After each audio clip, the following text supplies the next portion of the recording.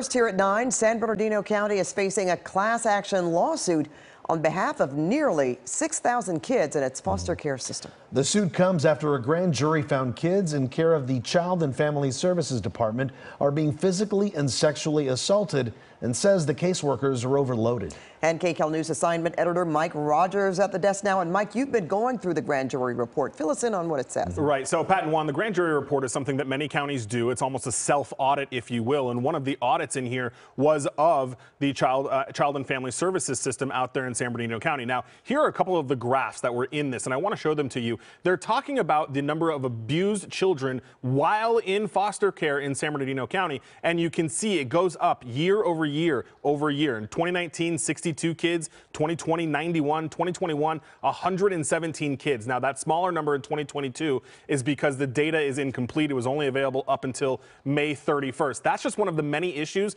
this lawsuit alleges against the county, and the state of California is saying everybody from top to bottom has failed to protect these kids in the San Bernardino foster care system. Additionally, they say the standard number of cases for a social worker is standard for the agency is 12 to 15. They say in San Bernardino, some of these social workers have up to 70 kids in their care. And they say because of that load, they are not able to visit these kids as much as they should, leading to these abuses. They say that the foster care system is also not vetting these foster care homes before putting these kids in their care. This grand jury report has been looking into the foster care system out there in San Bernardino almost every year for the last decade, making these recommendations. They say it's only gotten worse and that the San Bernardino County is only becoming reactive, not proactive, to stopping some of these physical and sexual assaults. Also saying that this system out there has become too broken to fix. This grand jury recommendation saying scrap the whole department and start from scratch. We did reach out to the county as well as Governor Gavin Newsom's office, the California Department of Social Services,